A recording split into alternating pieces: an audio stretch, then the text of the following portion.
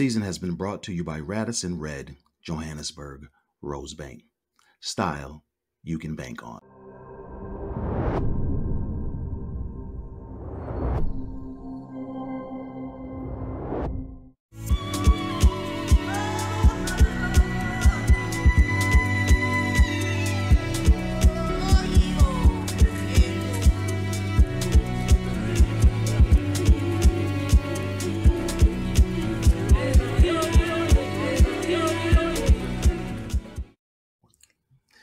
Great day, everyone. Ed Dudley. You already know, Durham, North Carolina. It's an amazing Friday. I'm always excited because I always say that if I'm above ground, it's a great day, regardless of what goes on around me. And plus, I get to spend some time with my one and only approved girlfriend, Miss Charmaine Supermoney. How you doing? I'm fabulous, Silhouette. It's always amazing to be in your company. Yeah. Hello, everyone. It's just me, Charmaine, connecting from Johannesburg, South Africa. How's your week been? It's been fabulous. It's been good. Busy, but good. Good. I look forward to our Friday conversations, actually. And as you know, Silhouette, advancing, supporting, and empowering women is one of my core areas. And I'm so excited about today's conversation because I think you and I are pretty privileged to be speaking we are too. I think we are too. To the CEO and president of the Women's World Bank, Ellen Iskenderian. I think... Let's just bring her on in. Ellen, how are you? Hi there. Oh, welcome to the Ubuntu House. We are privileged to have you in our company. I think you should just tell us a little bit about yourself before we delve into the workplace, if any. Sure. So Thank you. It's terrific to be with you. I was actually in Durham for the first time a couple of months ago, and boy, Ed, you mentioned that eating was a sport for you. You can eat really well. Yeah. Very well. And I'm gonna eat very well this evening.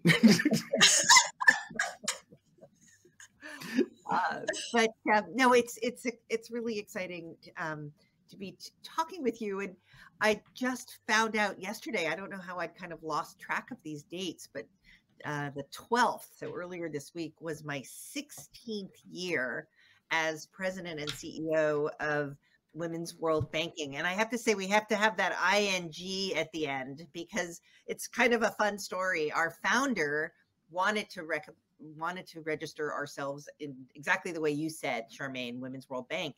And the banking authorities in New York, where we were first registered, got all up in arms. We're not a bank. We're a nonprofit organization. And so we have this odd banking title. But we are a nonprofit organization that since our founding in 1979 has been committed to making sure that all women, in particular low-income women in developing countries, have access to all the financial services and products that they need so that they can prosper and be secure. So it's not just about microloans and getting debt into women's hands. It's about savings. It's about insurance. It's about saving towards retirement. So the full breadth of exactly the full package of services that you and I have, we want to make sure that all women have access to. That's wonderful. Ellen, did I hear correct? Founded in 1979. Yeah, we've been around a really long time, and I am the third president, and I think it speaks volumes really to the organization. In part, I've been able to steward these last several years, but to have had such strong leadership, throughout our life, and it's been a really interesting few years. You've seen a lot of really iconic women's organizations around the world really struggle these last few years. So I'm proud, but I'm also really grateful that our mission has remained relevant, that we've been able to highlight how important the issue of financial inclusion, economic participation is to generations of women, generations of employees. You know, we have always had a wonderful, wonderful staff who've kind of met the moment that we're in. Yeah. You know, I'd love to learn a little bit more about your story. You know, what landed you to this position at the Women's World Banking? Because I see that you had to stop at Lehman. Yeah. I remember Lehman. I've been in the financial industry for a little while, and I said, "Oh, she was at Lehman." So, I mean, what got you from the Lehman of the world to this global nonprofit? Yeah, I think I'll be doing sort of penance for for my investment banking career. But but I do give it. I realize now, kind of in retrospect, how incredibly valuable it was. Investment banks and sort of the kind of bank that Lehman Brothers was. I was there when it was still a partnership. You're talking to CFOs, CEOs of large companies, of startup companies who are trying to make the most critical financial decisions about moving forward with their company. So I learned a huge amount in the time that I was there. But there's a story that I often tell about my time there.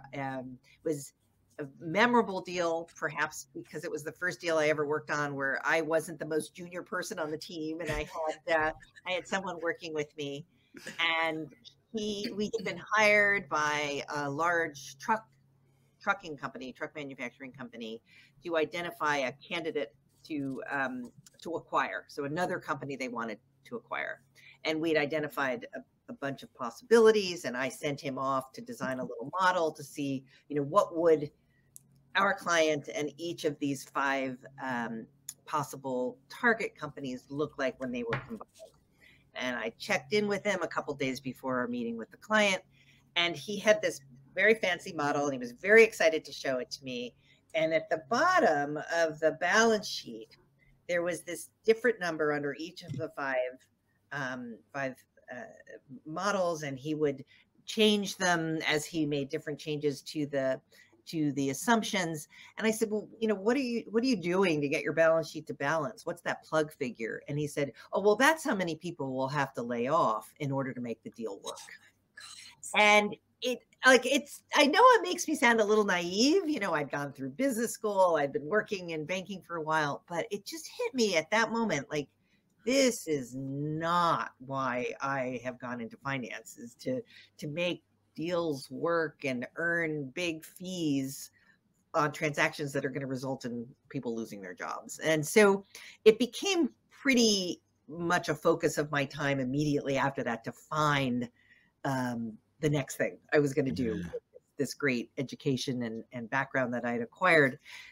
My undergraduate work had been in development economics, and I took a shot at applying to something called the Young Professionals Program at the World Bank, which tends not to take Americans. Actually, it's one of their great ways of bringing in young talent from the developing world, from countries that the bank is serving.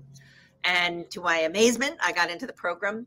My not very nice investment banker boss, when I went to him to resign, said to me, well, I don't know how you got in. You're not young or particularly professional. So I was like, okay, I have made the right decision to leave this place. The only sort of redeeming part of that story is he and I actually stayed in touch, and he invited me to his 25th wedding anniversary a few years ago. And I told his mother that story. So I got mine back.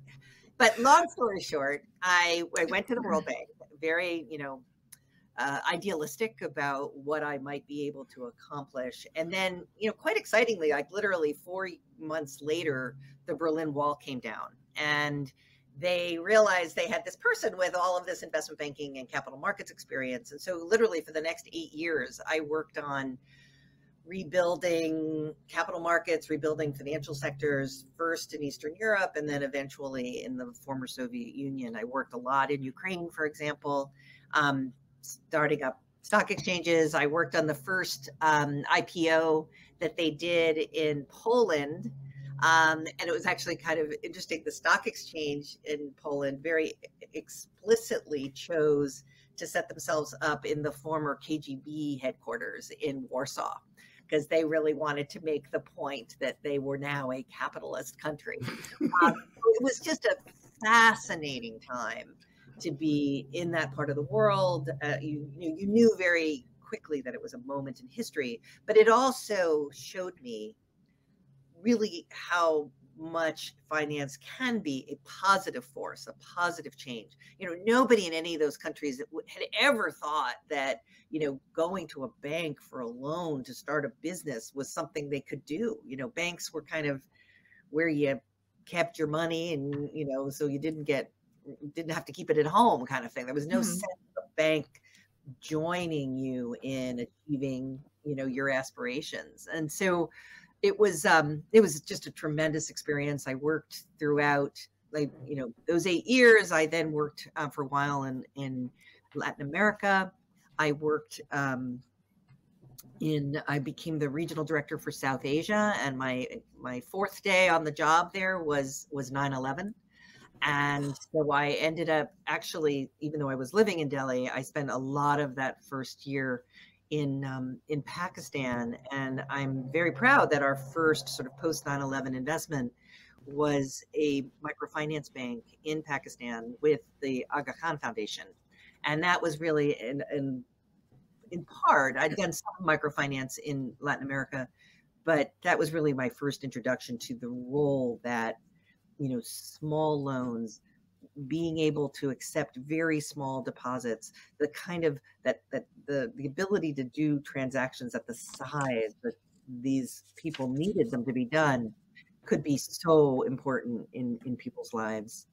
And so just to bring us full circle, I was kind of climbing along in my career at the bank, and it just felt the longer I was there, the further and further away I got from the people that I really loved working with, the people whose lives I hoped I was making a change in. And it seemed like my job was to, sort of spread my wings to protect the people working for me, doing the really cool stuff. And I had to work with all of the people above me. And so when a headhunter called and offered an opportunity to run this organization in Women's World Banking, I kind of leapt at the chance. And I'm so grateful that the board took a chance on me, because I just had never really focused on women.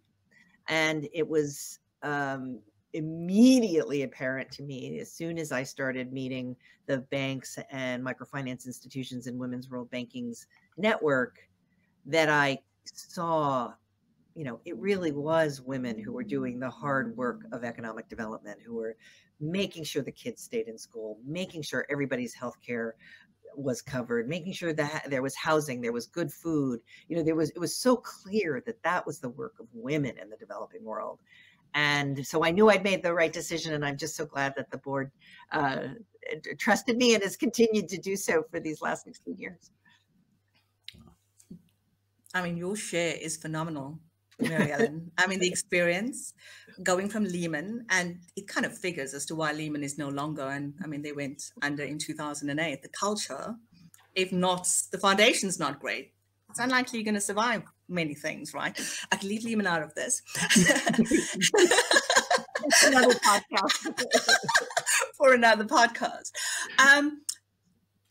The work that you do and the comment that you actually made, it is women that actually makes the greatest impact in the lives of people in developing countries. And I'm a testament to that. I mean, my ability to understand finance, even though I did my master's in finance, I learned from my mom, actually, watching her distribute money, save money, how she managed the household, and how she ensured that my brothers and I get educated with very little money. She started off as one of the jobs that she did was actually a maid during those apartheid eras. So that's my background. So a woman has the potential to be able to make this mammoth difference to one's life if they understand money well. So I'm so excited. I'm always excited that you are supporting women across the globe to be able to provide them with the resources in order to do so. I would love for you to just like unpack that. What does it actually look like, and what does it mean? And for some people who don't understand the concept of microfinance, I do come from South Africa, just maybe explain that. Why microfinance? So I'm not sure why Pakistan is so much in my mind today. I think because we're all just so devastated at seeing this country, just completely underwater. But let me tell you about a piece of work that we did a few years ago in Pakistan, because I think it highlights very nicely not only the work that we do, but why doing it with women is so important.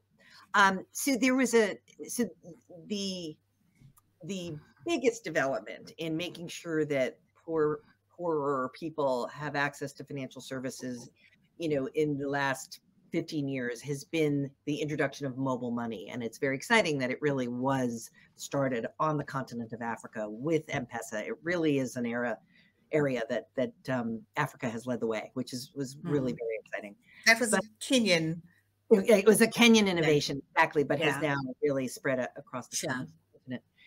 And you saw the largest mobile money company, mobile cell phone company in Pakistan, really wanting to embrace the millions of Pakistanis who were lacking access to financial services. They really have one of the biggest rates of financial exclusion in the world.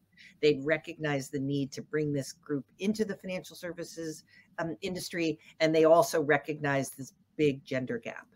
And even with this intention, they were having a really bad time. Only 12% of their customers were actually using financial services that were available on their cell phone.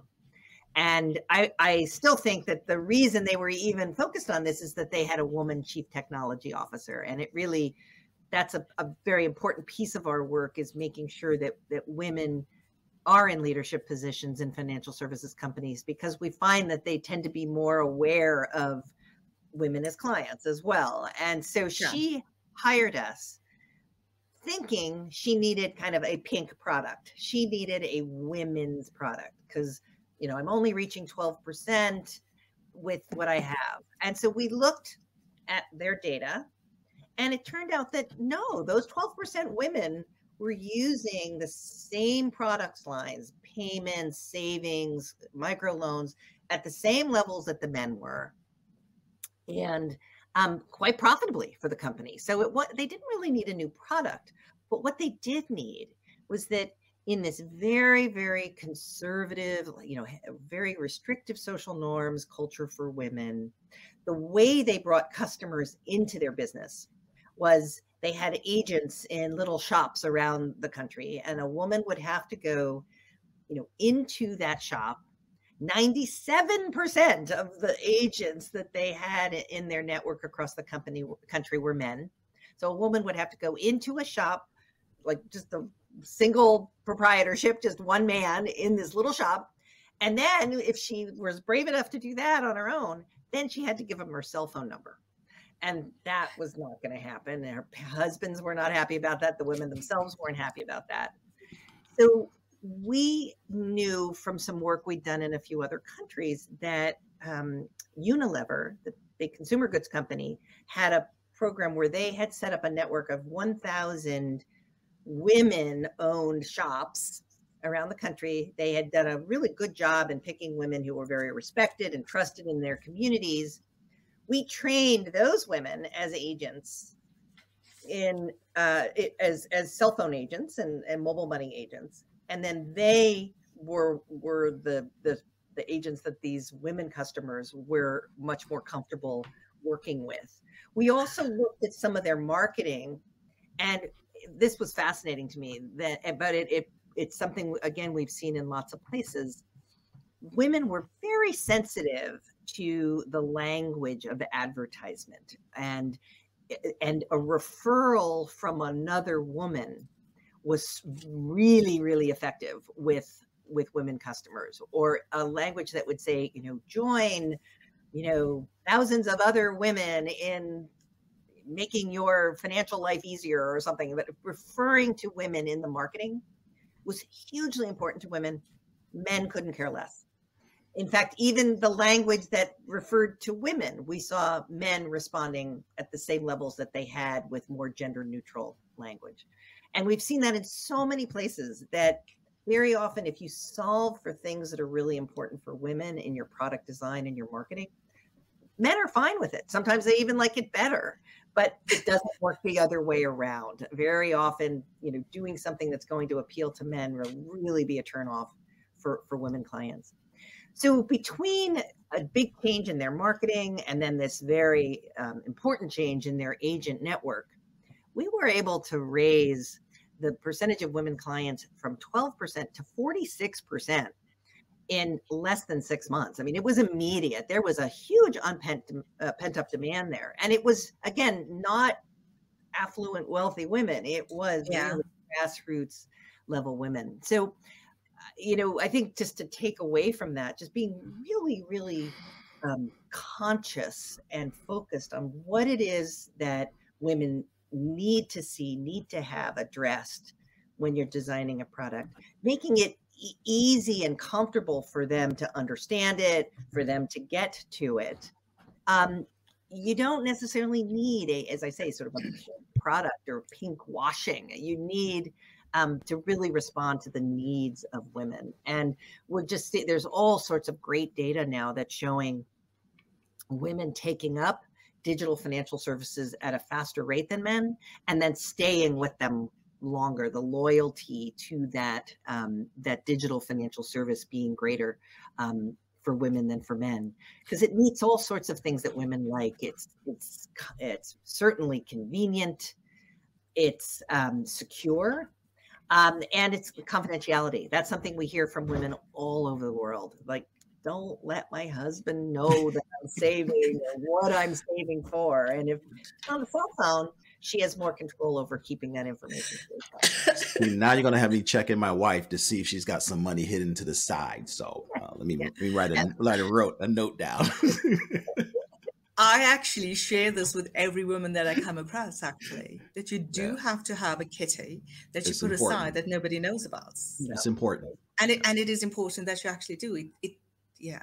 And there's multiple, we're not going to go into that, but there's multiple reasons for doing so. Yeah. Mary Ellen, a quick question. Pakistan, as a result of it being a Muslim country, the way of actually engaging is very different to other non-Muslim countries. Did you find the same recipe of success in other countries, or something else worked better, especially in light of not wanting to go into a shop that was managed by a male? Was it specific to Muslim countries, or did you find it... That's a great question. Actually, we're seeing incredible results with training women agents, particularly for digital, you know, for these digital products in so many places, Muslim, and non-Muslim. And you know, this is so interesting. This is so counterintuitive to the way I would have thought. But men are telling us, no, I like going to the woman. She can explain, you know, how to use the technology very clearly. And if I have a stupid question, I'm more comfortable asking the woman than another man, which I just really wouldn't have expected. And so that's a very big piece of the work we're doing, is training more women to be digital financial agents. But the other piece about the Pakistan project that I think works so well, that does carry across all other countries, is taking something that people are comfortable with and that they understand and is in their culture, and then just, you know, maybe tweaking it for a way that women can use it, tweaking it for a way that allows the technology. You know, one of the things that we're doing in Indonesia now, granted another Muslim majority country, but you know, sort of less restrictive in many ways than say Pakistan.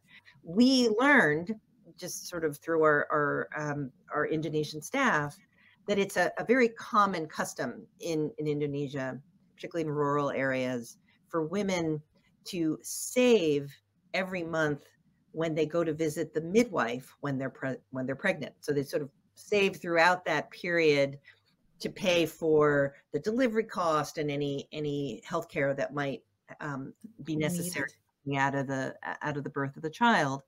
And so sort of working on that same process of like adapting something that's already in the culture, we've trained midwives in Indonesia on basically being digital agents. So the women are now saving with the midwife on the phone, and the midwife has a little bit of extra income coming in because she's now the digital agent for a bank or a fintech in that rural area.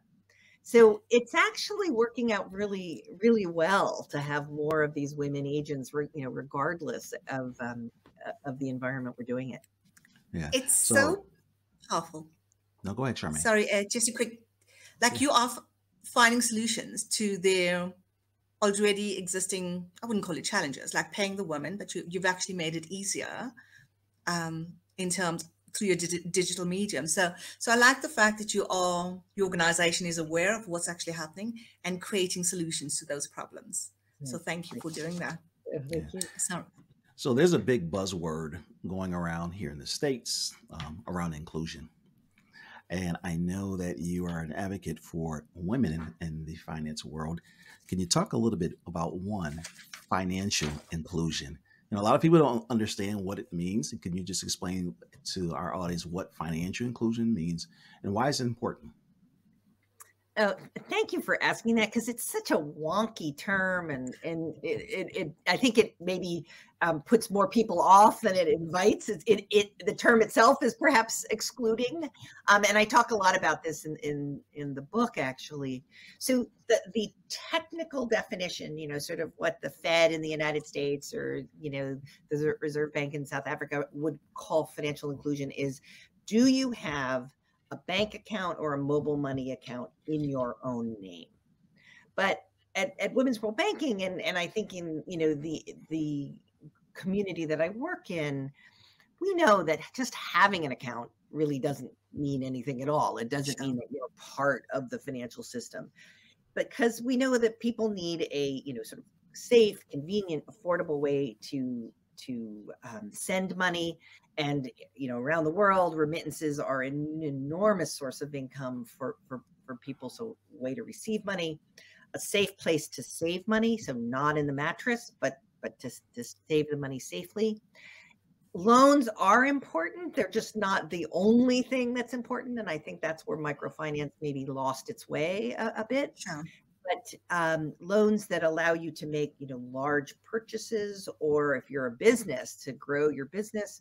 And then insurance to make sure that you don't lose everything that you've built if the breadwinner in a family becomes sick or passes on. So we think of financial inclusion as really having access to an affordable way to touch all of those products, to not be overly penalized with punitive interest rates, really high usurious interest rates, not to be subject to predatory collection mechanisms. So really, making sure that there's a certain amount of consumer protection involved. So that whole suite of products and services is what we think of as being included in the financial system. So financial inclusion encompasses that whole range of things.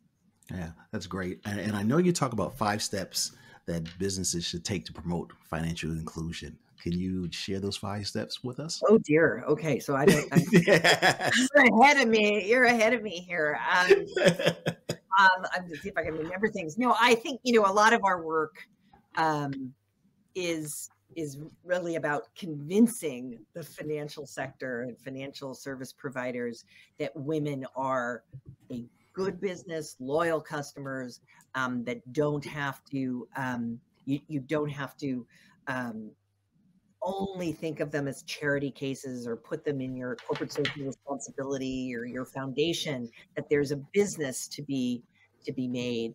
And so, I talk about, in the book, ways of thinking about this as a market. The reason the thinking behind the title, "There's Nothing Micro About a Billion Women." There's research that's been done now that shows if men and women had equal access to financial services. So I'm not even saying all unserved women, but just men and women at parity. It would unlock $700 billion of revenues annually for the financial service sector. That is more than twice what Elon Musk is worth. It's well in excess of what even the largest banks in the world are generating in terms of revenue every year. So it's a really meaningful amount of money. One of our Women's World Banking researchers made a really interesting point. So right now we know that there are 740 million women in the developing world that have no access whatsoever. If they were just to get access to that account and saved nothing more than $20, and $20 actually is probably a really low ball when we think about ways that people in developing countries save informally. They'll save by buying livestock, or women in India for generations have been saving through gold bangles, gold jewelry. So if you just saved $20 each, that would be something like $42 billion worth of additional deposits that could then be used to lend out, to do whatever banks do with the money that is put on deposit with them. So these numbers are now so large that it really makes sense for businesses to look seriously at making these products work for women. I'm with you on this. I mean, you speaking to the converted. In South Africa, because of our legacy of discrimination, women were not allowed bank accounts, right? And how do they save?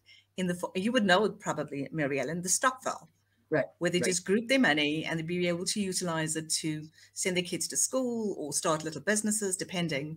And now, as a result of legislative changes, the banks are trying to draw into that money as a result of it being like a millions of rands industry. So talking to your point, just confirmation here in South Africa, that's actually happening. Mary Ellen, just practically, right? So from a microfinance perspective and what you guys actually do. So how many countries in the world do you guys serve? And in addition to providing microfinance, is there coaching for businesses? Does your organization provide that? Great question. So we are currently working in 35 developing countries, and the principal way we work is by bringing financial service providers into our network and sharing all of our research, all of our learnings, everything we do, we share with that whole community. Okay. Today, 30% of those 68 financial service providers are fintechs, so very, very focused on digital.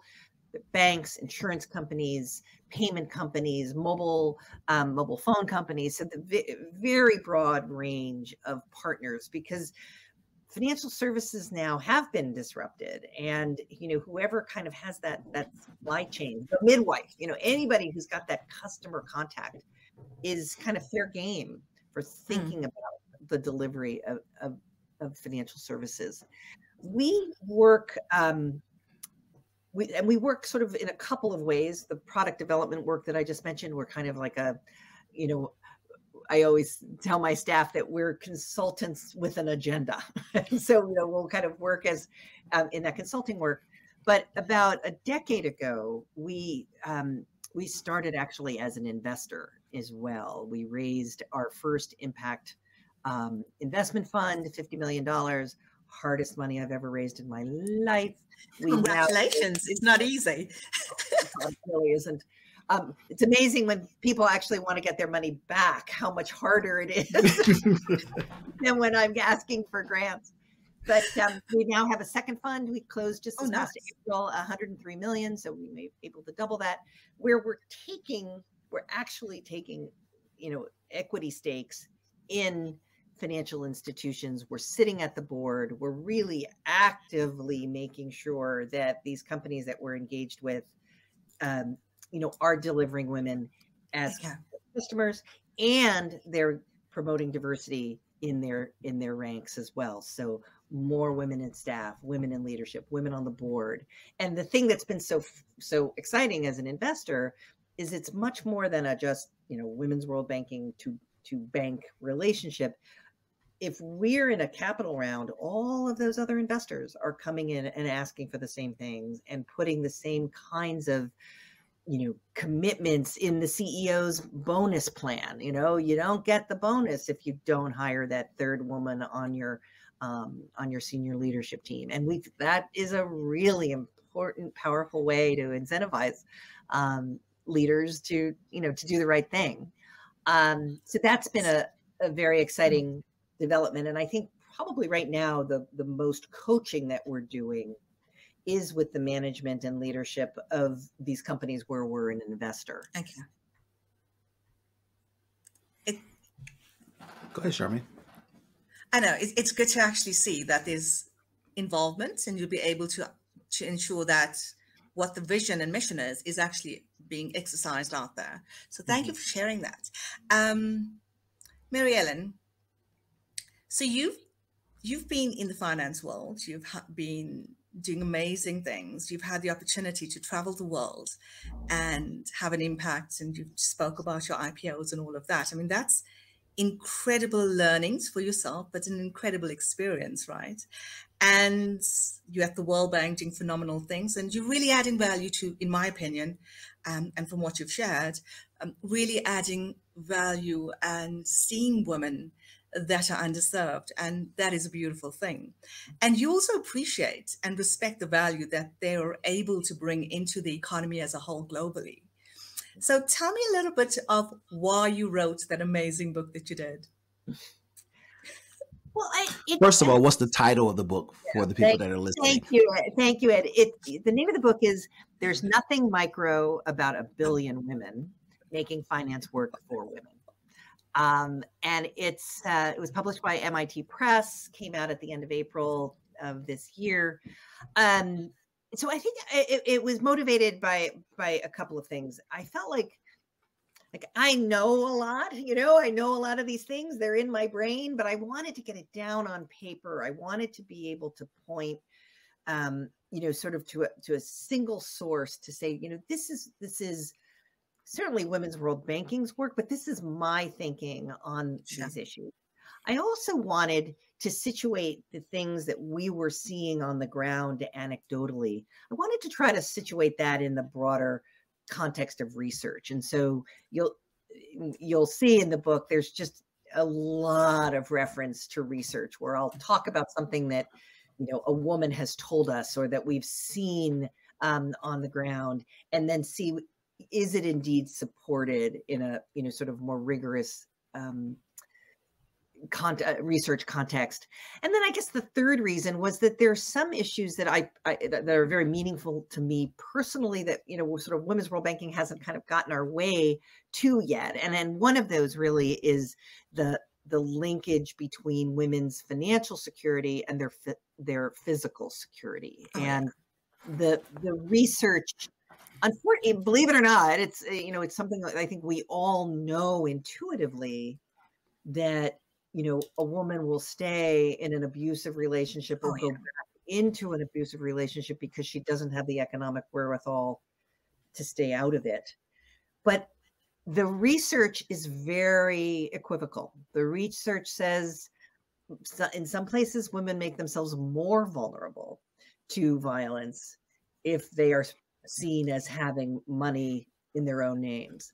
And so I just wanted to throw some light on this, open a discussion around it, look at what the research was saying, look at sort of what we were seeing, on the ground. We did some work with a bank in Colombia that was supposed to be part of a very rigorous randomized control trial with a team of economists from Princeton.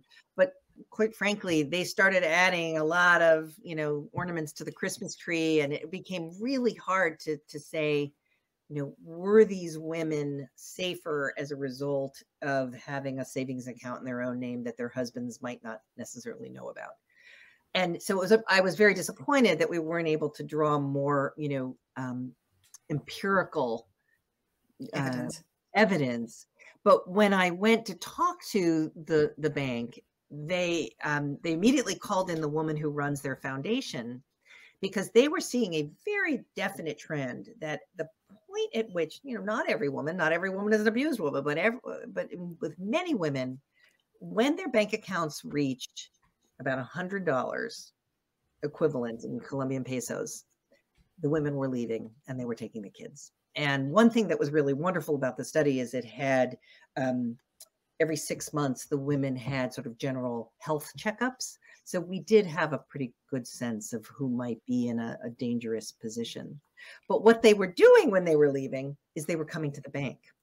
And so this is where the woman from the foundation said it's become a really important part of their outreach to the community. They have come up with partnerships for shelters. They help the mothers get the kids situated in new schools. They have a whole job training program for the women who've been able to get out of those situations. So, even though we weren't able to like crunch the numbers and show the hard data, certainly what we saw on the ground was very compelling that, when women feel financially secure, they'll get themselves out of a situation where they're not physically secure.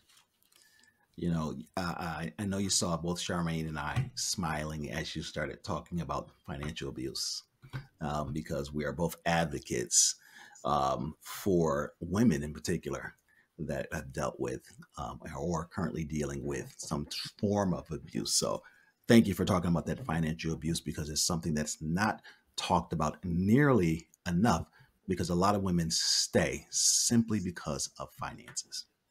Yeah. So and I'm actually kind of hopeful. And I mean, we're all like very sad to see Serena stepping down from professional tennis, but she and Venus actually have been quite vocal in speaking out about this. Their older sister was the victim of domestic violence, financial abuse, and they both talk so movingly about realizing the importance of financial independence, financial knowledge, financial safety, and physical safety. So I'm kind of excited that we may have recruited a very powerful voice, spokesperson, yeah, into this space as she goes on to whatever the next thing is going to be that she does.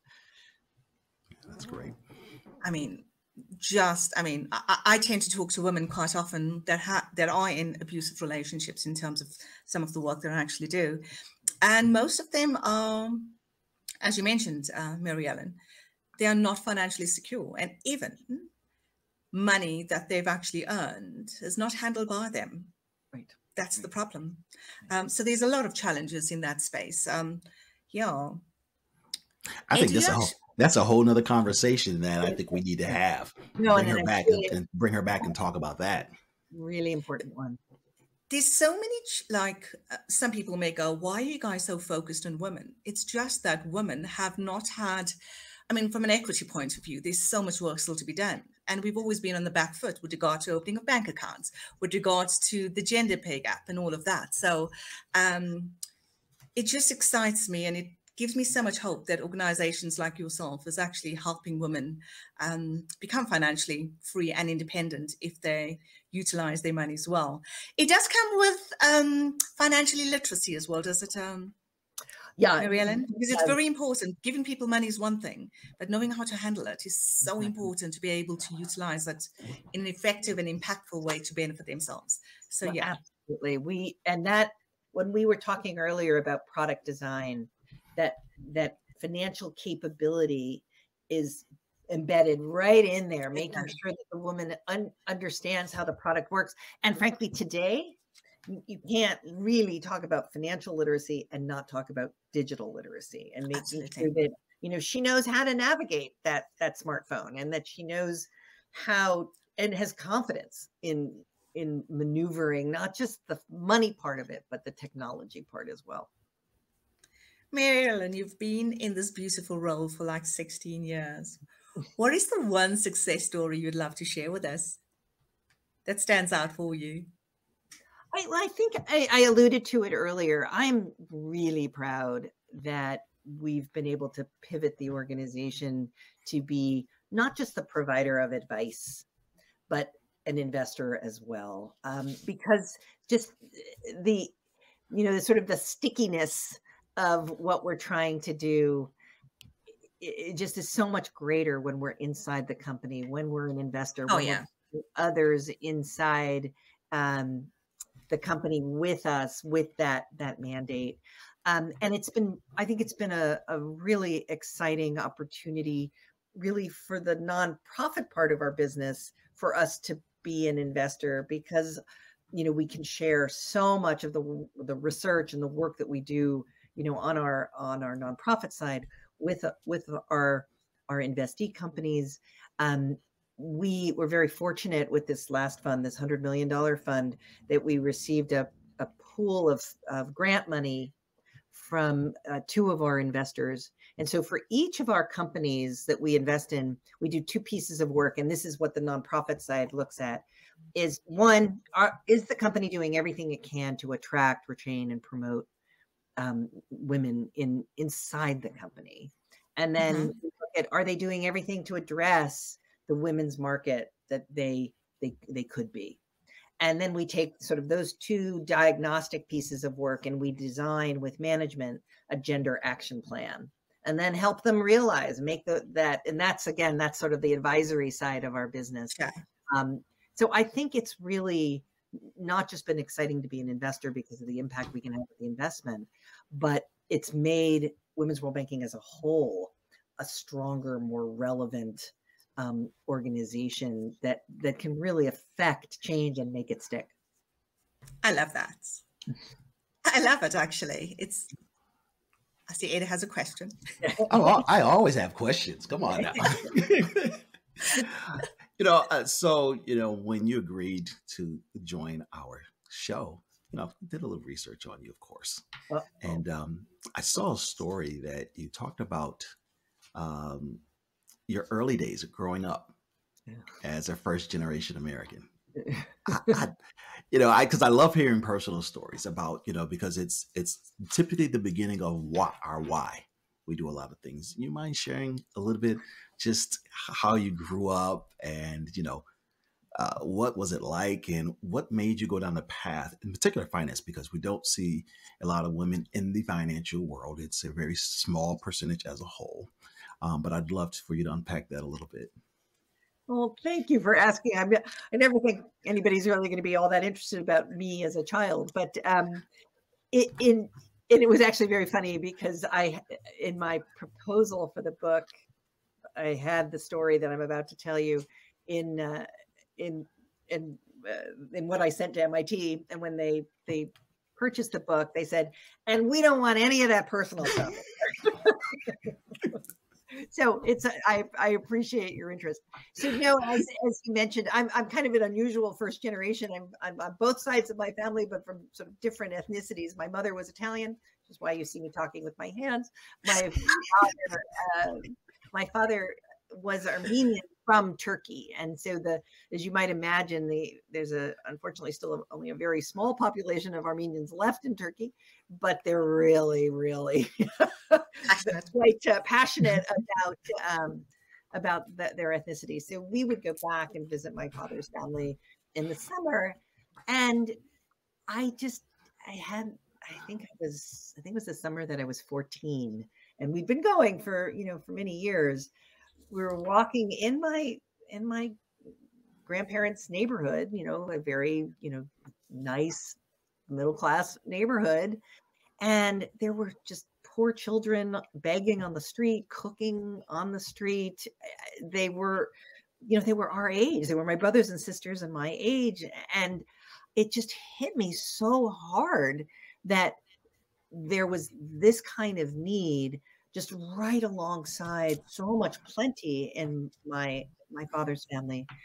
And then even worse, my aunts and uncles would just sort of walk right by them. I mean, they didn't even notice them. They'd become so inured to that need right alongside their own lives. And, without judgment, my father is no longer with us, but when I used to tell the story, it was upset him terribly that I was telling it. It's not was not so much criticism of them, but just a real commitment at a very early age. Like, I didn't want to be that person that walked by. That if I could do something, I wanted to do it. And so, yeah, that's where that whole part of my motivation and career push has come from. Love it. For asking. No, I love that. Because like I say, when you hear people's stories from, growing up, a lot of times it's influenced what they do in life and their why or their passion. So thank you for sharing that. So for those that are listening, Mary Ellen, as you can tell, is a very humble individual. But last year, I understand that you were voted Forbes 50 over 50 in the investment category. That just means I'm very old. Well, then we're all old sitting here. But that's a great honor. When you found out, how did you feel? No, I was so surprised. I'm always a little bit surprised that, like, people in mainstream finance kind of even know about what we're trying to do. So it was really gratifying. And the only thing, they had a big, beautiful party for us at this lovely, I think it was like maybe the original Forbes home or something in Manhattan. And it ended up being this terrible super spreader event for COVID. So it was this, kind of, I managed not to get sick, but it had this kind of like, oh, what a shame. All these incredibly powerful women came together and they got sick from each other.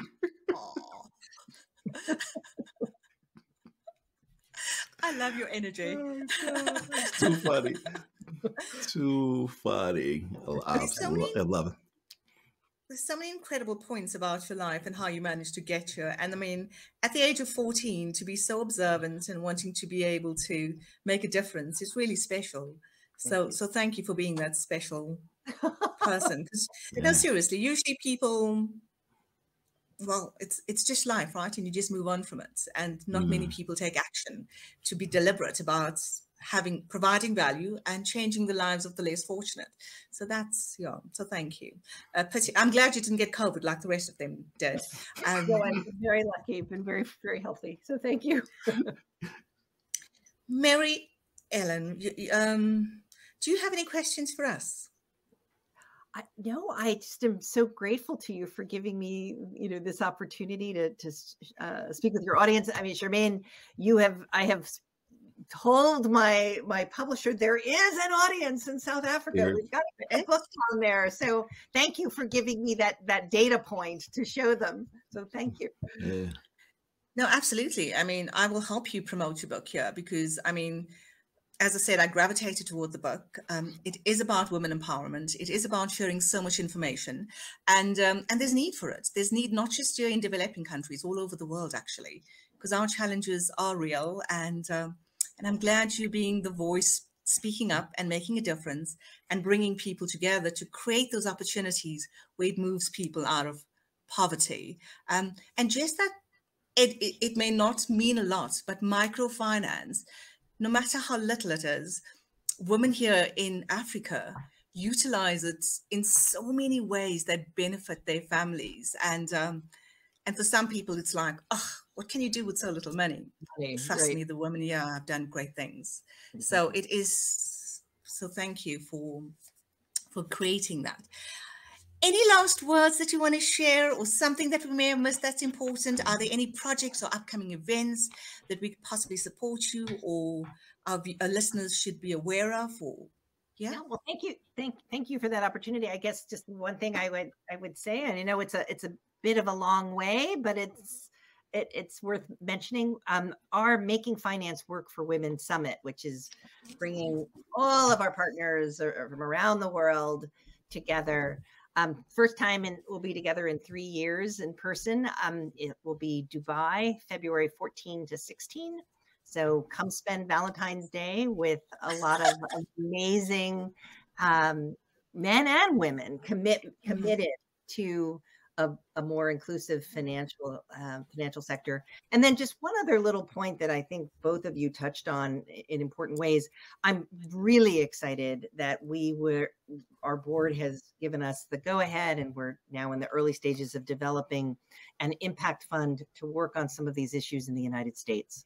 Because while that 97% of women, of all Americans have a bank account, the issues of financial inequality are still enormous. And there's a wealth gap, not just gender related, but race, ethnicity.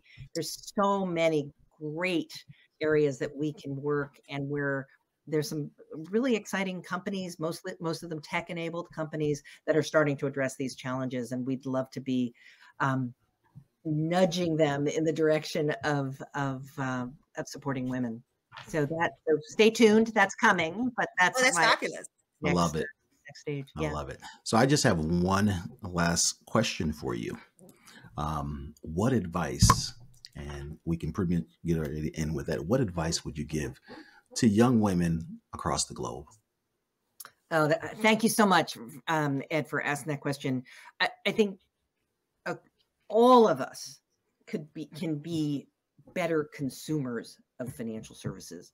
If you do have a bank account, check to see whether there are any women on the board. Check to see whether there are any women in senior positions, because and if you saw only women there, that would be a mistake too. The diversity of opinion, the diversity of lived experience is going to provide you with better options to invest your money, a better place to save your money.